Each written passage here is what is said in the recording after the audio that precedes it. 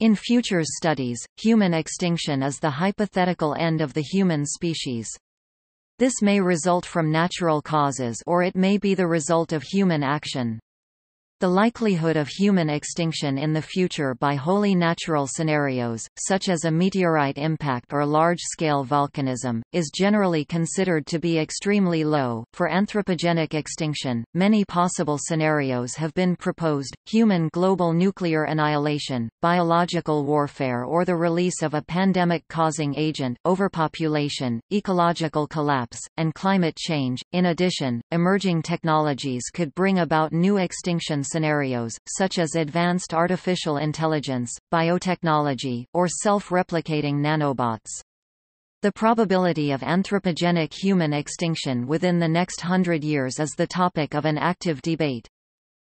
Human extinction needs to be differentiated from the extinction of all life on Earth, see also Future of Earth, and from the extinction of major components of human culture, e.g., through a global catastrophe leaving only small, scattered human populations, which might evolve in isolation.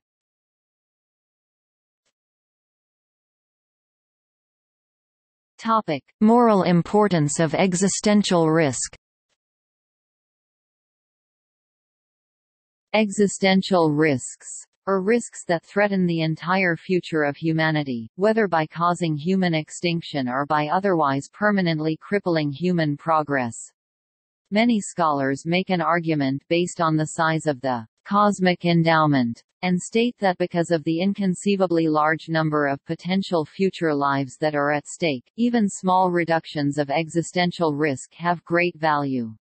Some of the arguments run as follows. Carl Sagan wrote in 1983, "If we are required to calibrate extinction in numerical terms, I would be sure to include the number of people in future generations who would not be born. By one calculation, the stakes are 1 million times greater for extinction than for the more modest nuclear wars that kill only hundreds of millions of people. There are many other possible measures of the potential loss, including culture and science, the evolutionary history of the planet, and the significance of the lives of all of our ancestors who contributed to the future of their descendants. Extinction is the undoing of the human enterprise." Philosopher Derek Parfit in 1984 makes an anthropocentric utilitarian argument that, because all human lives have roughly equal intrinsic value no matter where in time or space they are born, the large number of lives potentially saved in the future should be multiplied by the percentage chance that an action will save them, yielding a large net benefit for even tiny reductions in existential risk.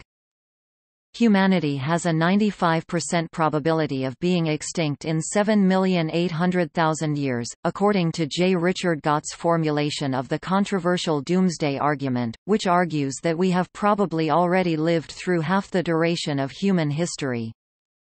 Philosopher Robert Adams rejects in 1989 Parfit's impersonal views, but speaks instead of a moral imperative for loyalty and commitment to the future of humanity as a vast project. The aspiration for a better society, more just, more rewarding, and more peaceful. Our interest in the lives of our children and grandchildren, and the hopes that they will be able, in turn, to have the lives of their children and grandchildren as projects. Philosopher Nick Bostrom argues in 2013 that preference satisfactionist, democratic, custodial, and intuitionist arguments all converge on the common sense view that preventing existential risk is a high moral priority, even if the exact degree of badness of human extinction varies between these philosophies. Parfit argues that the size of the cosmic endowment can be calculated from the following argument: if Earth remains habitable for 1 billion more years and can sustainably support a population of more than 1 billion humans, then there is a potential for 1016 or 10 quadrillion human lives of normal duration. Bostrom goes further, stating that if the universe is empty, then the accessible universe can support at least 1034 biological human life years, and, if some humans were uploaded onto computers, could even support the equivalent of 1054 cybernetic human life years.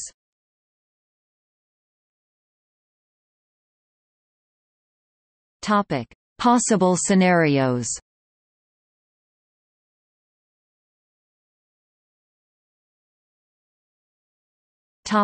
Severe forms of known or recorded disasters. Nuclear or biological warfare, for example, a future arms race may result in larger arsenals than those of the Cold War, and a hypothetical World War III could cause the total annihilation of humankind. A pandemic involving one or more viruses, prions, or antibiotic-resistant bacteria. Past examples include the Spanish flu outbreak in 1918, the 14th-century Eurasian Black Death pandemic, or the various European viruses that decimated indigenous American populations. A deadly pandemic restricted to humans alone would be self-limiting, as its mortality would reduce the density of its target population. A pathogen with a broad host range in multiple species, however, could eventually reach even isolated human populations, e.g. when using animals as carriers. U.S. officials assess that an engineered pathogen capable of wiping out all of humanity, if left unchecked, is technically feasible, and that the technical obstacles are trivial. However, they are confident that in practice, countries would be able to recognize and intervene effectively to halt the spread of such a microbe and prevent human extinction. Climate change, for example, global warming caused by human emission of carbon dioxide, may render the planet uninhabitable. According to CDIAC, the Carbon Dioxide Information Analysis Center, increases in carbon emissions per head is closely followed by the growth in human population, a nearly four-fold increase in the past 100 years. On a longer timescale, Milankovitch cycles, also known as quaternary climatic oscillations, affect the climate in various ways. Population decline through a preference for fewer children. If developing world demographics are assumed to become developed world demographics, and if the latter are extrapolated, data suggest an extinction before 3000 AD. John A. Leslie estimates that if the reproduction rate drops to the German level or Japanese level, the extinction date will be 2401. However, evolutionary biology suggests the demographic transition may reverse itself. A geological or cosmological disaster, such as an impact event of a near-Earth object, a lethal gamma-ray burst in our part of the Milky Way, a supervolcanic eruption, or natural long-term climate change. Near-Earth objects (NEOs) serve as an absolute threat to the survival of living species. A single extraterrestrial event can lead to the accumulation of more deaths and destruction than any man-made war or epidemic could ever produce. This scenario is special among the non-anthropogenic extinction scenarios insofar as it is conceivable to develop countermeasures for a large proportion of such impact events.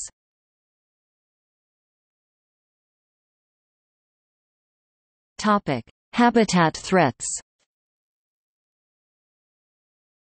There is no other population of a large vertebrate animal like humans in the history of the planet that has grown so much, so fast, or with such devastating consequences to fellow Earthlings.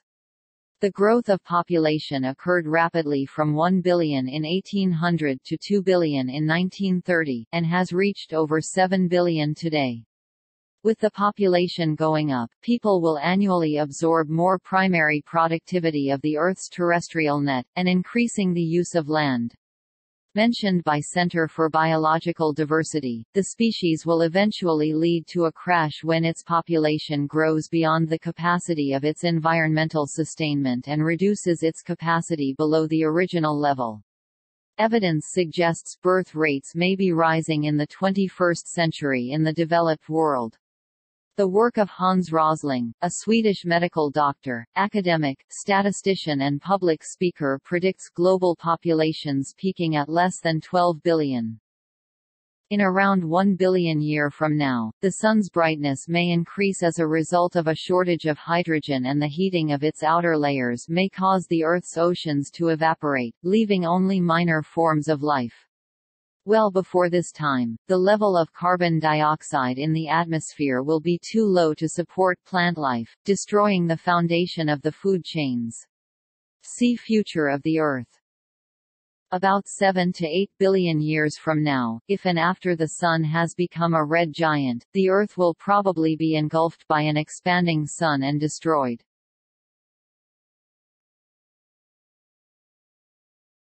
Topic: Scientific accidents. Without regulation, scientific advancement has a potential to risk human extinction as a result of the effects or use of totally new technologies. Some scenarios include: the creators of a superintelligent entity could inadvertently give it goals that lead it to annihilate the human race. Uncontrolled nanotechnology, gray goo, incidents resulting in the destruction of the Earth's ecosystem, ecophagy. Creation of a micro-black hole on Earth during the course of a scientific experiment, or other unlikely scientific accidents in high-energy physics research, such as vacuum phase transition or Strangelet incidents. There were worries concerning the Large Hadron Collider at CERN, as it is feared that collision of protons at a speed near the speed of light will result in the creation of a black hole, but it has been pointed out that much more energetic collisions take place currently in Earth's atmosphere.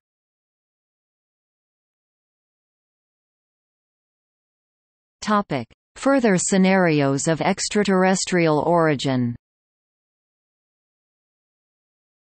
Major impact events, and gamma-ray burst in our part of the Milky Way were already mentioned above.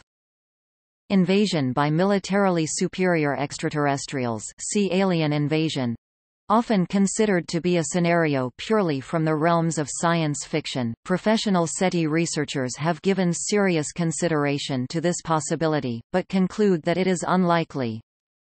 2. Topic: Evolution of a posthuman species.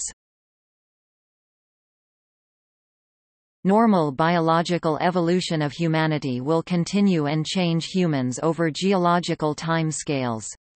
Although this could, in a non-phylogenetic taxonomy, be considered to give rise to a new species, such an ongoing evolution would biologically not be considered a species extinction.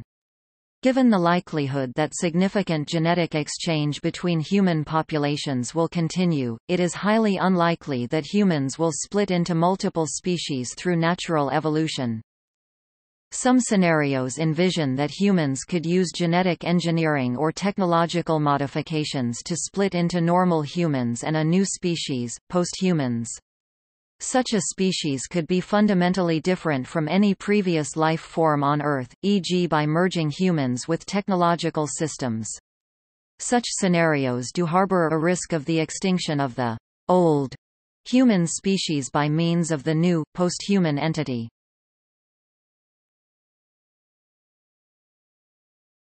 Topic: Perception of and reactions to human extinction risk.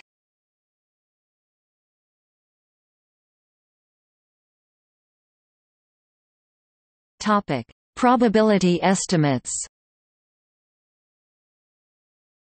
Because human extinction is unprecedented, speculation about the probability of different scenarios is highly subjective. Nick Bostrom argues that it would be misguided to assume that the probability of near-term extinction is less than 25% and that it will be a tall order for the human race to get our precautions sufficiently right the first time, given that an existential risk provides no opportunity to learn from failure. A little more optimistically, philosopher John Leslie assigns a 70% chance of humanity surviving the next 5 centuries, based partly on the controversial philosophical doomsday argument that Leslie champions. Some scholars believe that certain scenarios such as global thermonuclear war would have difficulty eradicating every last settlement on Earth. Physicist Willard Wells points out that any credible extinction scenario would have to reach into a diverse set of areas, including the underground subways of major cities, the mountains of Tibet, the remotest islands of the South Pacific, and even to McMurdo Station in Antarctica, which has contingency plans and supplies for a long isolation. In addition, elaborate bunkers exist for government leaders to occupy during a nuclear war. Any number of events could lead to a massive loss of human life, but if the last few, but see minimum viable population, most resilient, humans are unlikely to also die off, then that particular human extinction scenario is not credible.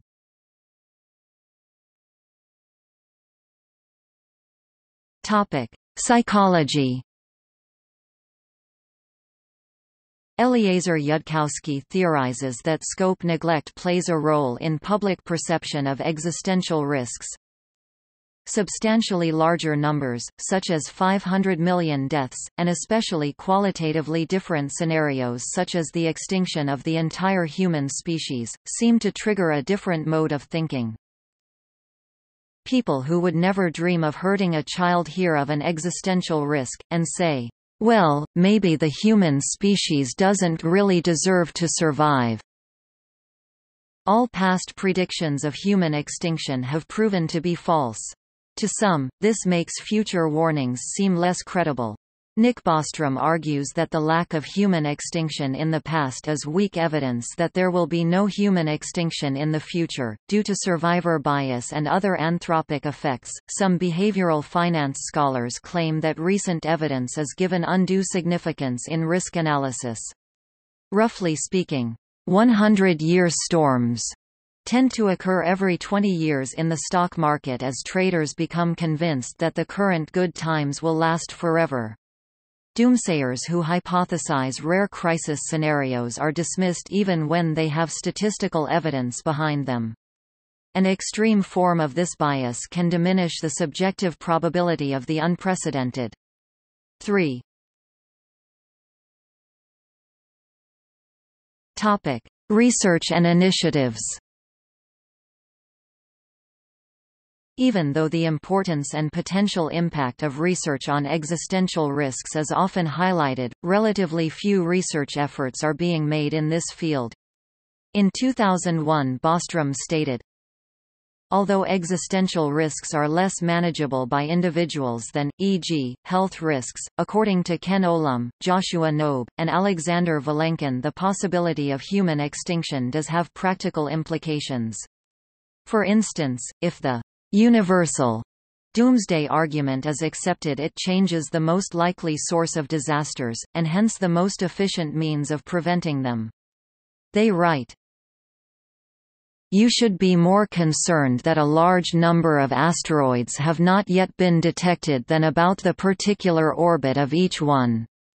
You should not worry especially about the chance that some specific nearby star will become a supernova, but more about the chance that supernovas are more deadly to nearby life than we believe." Multiple organizations with the goal of helping prevent human extinction exist. Examples are the Future of Humanity Institute, the Center for the Study of Existential Risk, the Future of Life Institute, the Machine Intelligence Research Institute, and the Global Catastrophic Risk Institute (EST). 2011. Topic: Omnicide.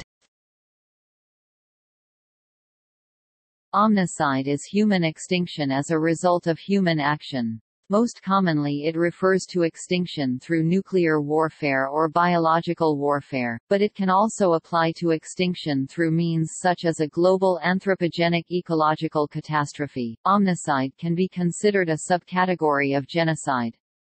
Using the concept in this way, one can argue, for example, that however, the Cold War arms race differed from genocide in that the weapons involved were not used, instead serving as nuclear deterrents.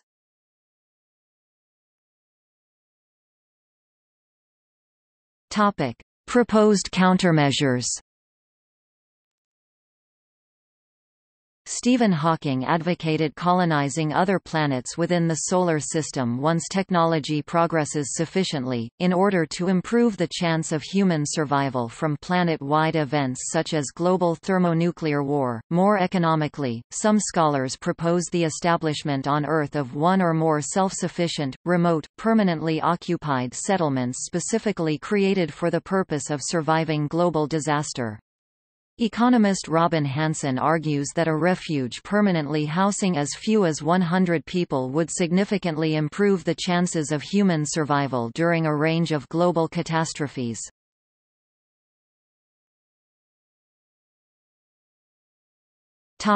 In popular culture. Some 21st-century pop science works, including The World Without Us by Alan Weisman, pose an artistic thought experiment. What would happen to the rest of the planet if humans suddenly disappeared? A threat of human extinction, such as through a technological singularity, also called an intelligence explosion, drives the plot of innumerable science fiction stories. An influential early example is the 1951 film adaptation of When Worlds Collide. Usually the extinction threat is narrowly avoided, but some exceptions exist, such as RUR and Steven Spielberg's AI.